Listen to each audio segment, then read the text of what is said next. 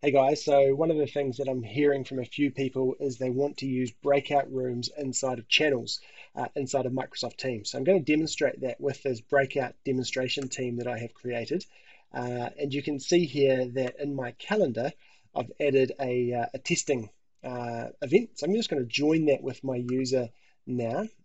Just turn off my audio there. So as I join the room, we'll see who else is in the call. Great, we've got Adele here already. So in the chat window, I'll just turn off notifications. I can say, hi Adele, and send that through. If I turn unmute here, Adele, are you able to hear me okay? I can see that you are muted. Let me know if you can hear us.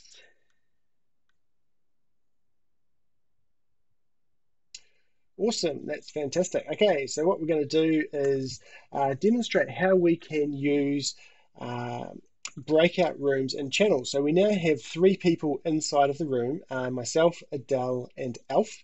And what we're going to do is show you how within Teams you can use breakout rooms. So you notice now when I look at my team, my meeting has been minimized into my top left-hand corner. My general channel shows me that I have a video running because that's where my calendar was set up. I can also see how long it's been running for and who's currently in the meeting. And that's going to be really important because as we switch into breakout rooms, we're going to see who's in each breakout room and what their status is. So for example, if I'm the teacher, I might say, okay guys, let's go into the breakout room and we're going to use this cool feature down the bottom called Meet Now. So I'll turn off my camera, don't need that on right now. I'm going to give it a name, Group 1 Discussion. And I'm going to go Meet Now. Now notice I haven't consciously left my main meeting, but immediately it has gone on to hold. So I can see up in the top left-hand corner, my meeting is on hold.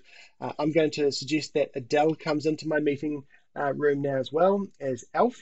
So all they need to do is exactly the same process. They can jump into the breakout rooms, and now I have Adele in my breakout room as well. And if I join with Alf as well, then they are all in my my meeting room now. Here comes Alf, which is pretty cool. So they've had exactly the same experience. Need to mute Alf. There we go.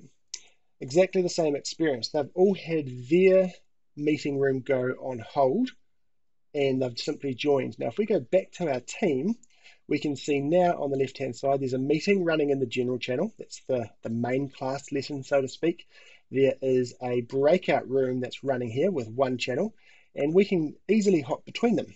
Okay, so that we can see here that Adele and Alf are still in that room, but they're on hold.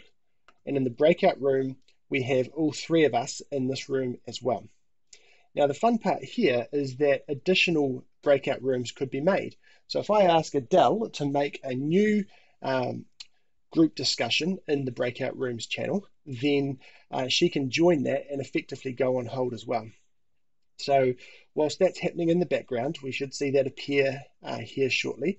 Notice that in the top left-hand corner, my main call is still on hold. I can click the play button to just jump straight back into the main room, or I can choose to hang up.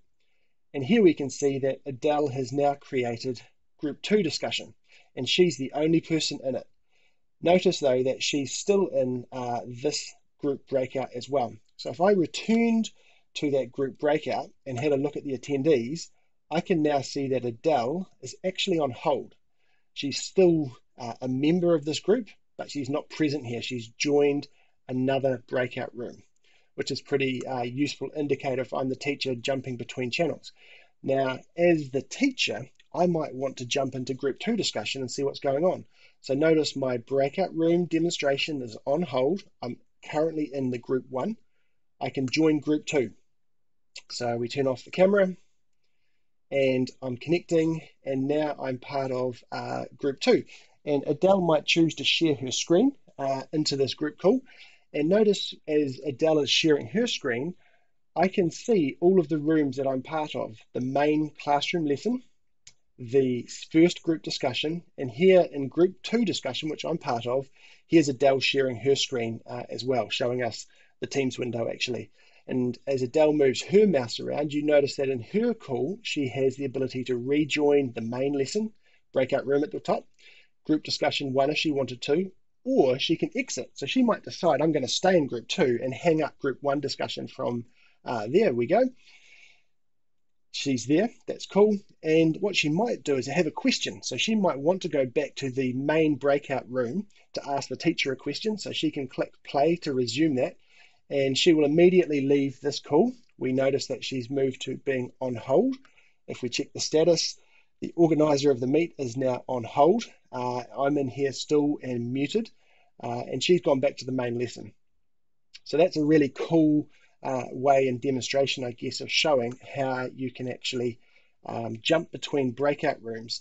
Now, if I choose to return to the main breakout room as well, it simply puts my group 2 participation on hold as well. I can come back there at any stage, or I can choose to hang up that call and exit it.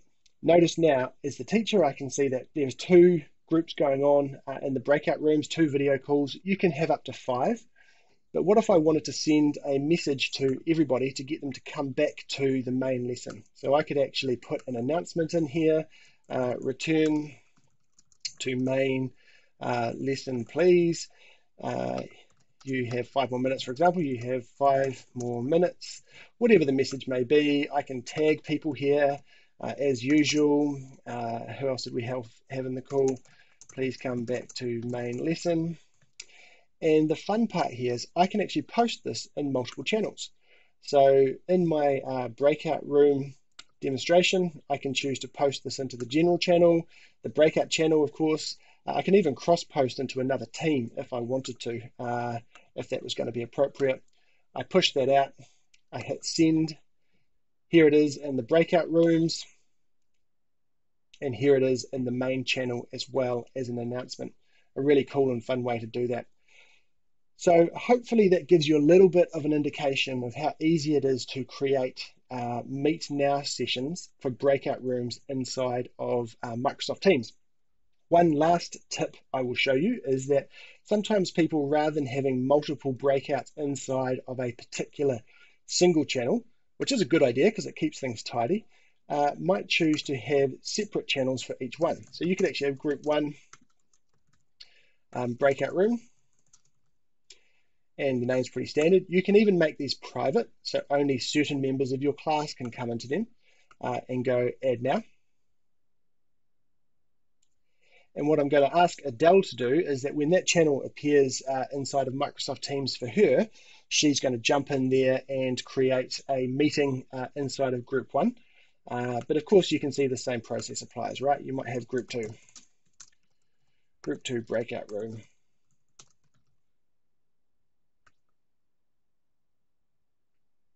Add the channel.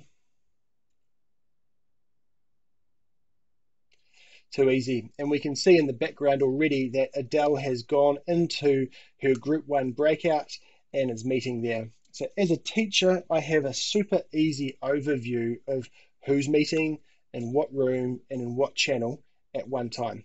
I think that's a pretty easy and straightforward way to describe how breakout rooms can run inside of Microsoft Teams. Hope that was helpful. I'm going to hang up from all of the various channels that I'm part of now and close off some of those. And yeah, hope that was a useful session for you.